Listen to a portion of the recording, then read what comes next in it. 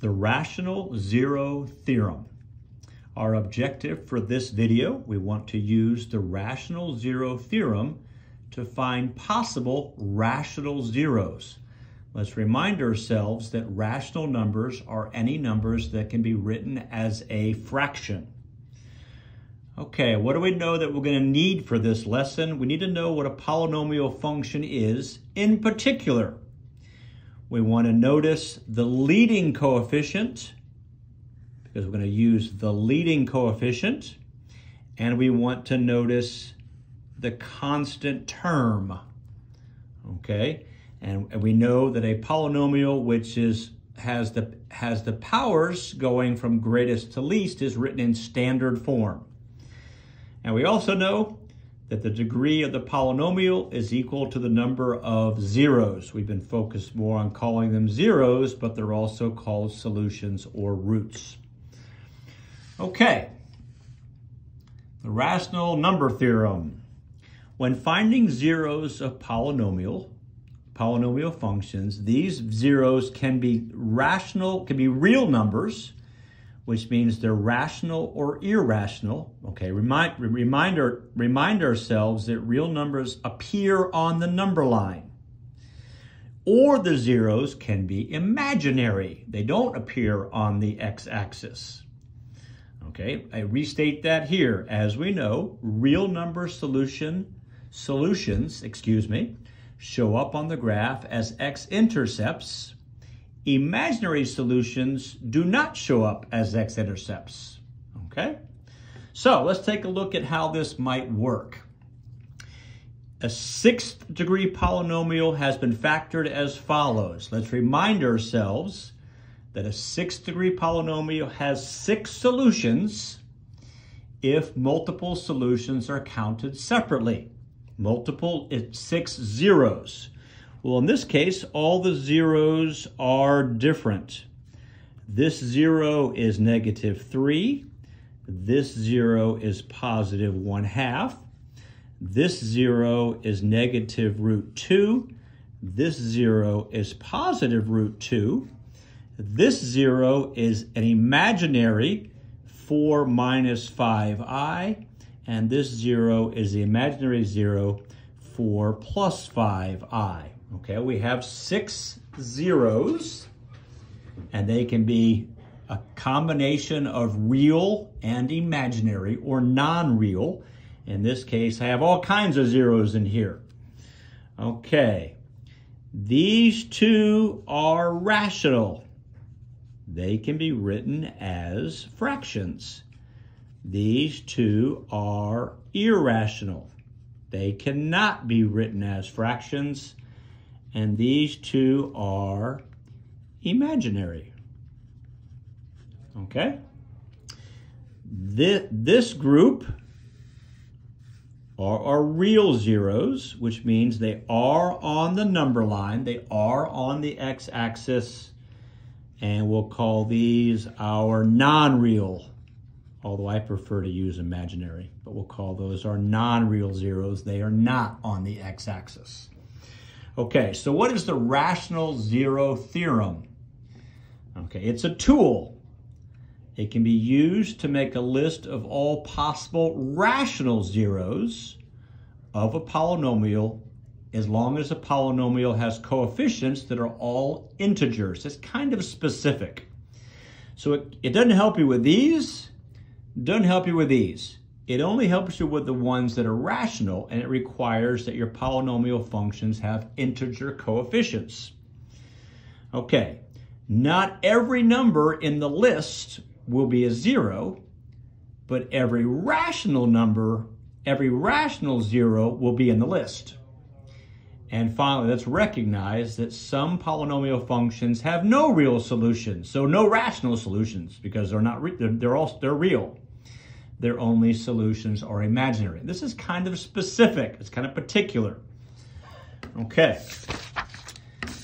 What does the rational number theorem tell us? Okay, how does it work?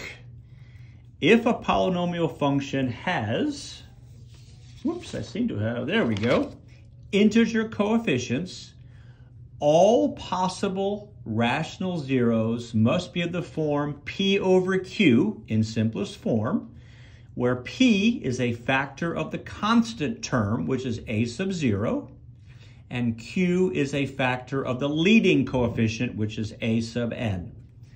So your possible rational zeros are your factors of the constant term over the factors of the leading coefficient. Okay, let's take a look. So this is my constant term. Its factors are plus or minus 1 and plus or minus 3. Negative 3 can only be factored as 1 times 3. Obviously, positive 1 times negative 3, negative 1 times positive 3. This is my leading coefficient. Okay, this is 4. Its factors are positive and negative 1, positive and negative 2, and positive and negative 4. For example, negative 1 times negative 4 is positive 4. Positive 1 times positive 4 is positive 4. Okay, so what are my possible rational zeros? Possible rational, forgot the I, zeros. Okay, they're equal to the factors of the constant term, positive negative 1, positive negative 3, divided by the factors of the leading coefficient, positive or negative 1, positive or negative 2, positive or negative 4. Okay? Now let's do all this. I'll start with the 1 and I'll put it over those 3. So this is equal to positive or negative 1 over positive or negative 1. This numerator over this denominator. Positive, or negative 1 over positive or negative 2. This numerator over this denominator. Positive or negative 1 over positive or negative 4. This numerator over this denominator. Now I've exhausted the 1. Now let's spread the 3 out. Positive or negative 3 over positive or negative 1. Positive or negative 3 over positive or negative 2. And positive or negative 3 over positive or negative 4. Okay, let me come up a little bit here so we can make sure I don't lose you. Okay, let's simplify all this. Well, this is simply plus or minus 1. This is plus or minus 1/2. This is plus or minus 1/4. This is plus or minus 3. This is plus or minus 3/2. And this is plus or minus 3/4. Okay, so 2, 4, 6, 8, 10, 12. I have a total of 12 possible rational zeros. Okay, now this is a 5th degree polynomial, so they're not all zeros because I only have 5 zeros. I have 5 zeros.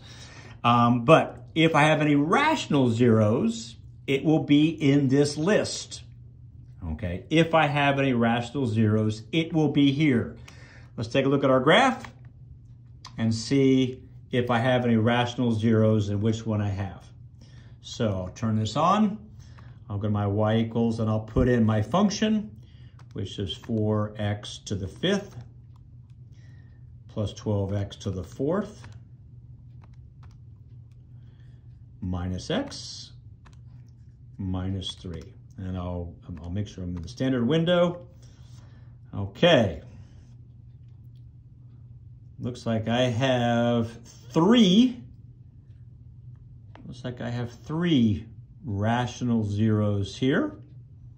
I have 3 zeros. I have three real number zeros. So I guess I have two zeros that are imaginary, but I have 3 real number zeros. Let's see which of these is on the list. I'm going to check the one on the left first. So second calc, a 0. And I'm going to go over to the left side of that 0, which is below the x-axis. Let me get over there a second. Here I come back down, maybe. Okay, I lost myself. Let's see where I got to. 1, 2. Somehow, I'm not able to see my cursor.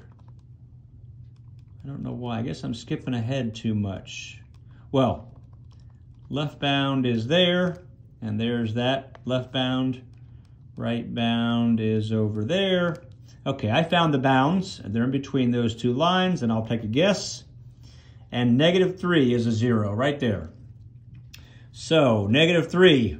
Ding, ding, ding, I have a winner. -3.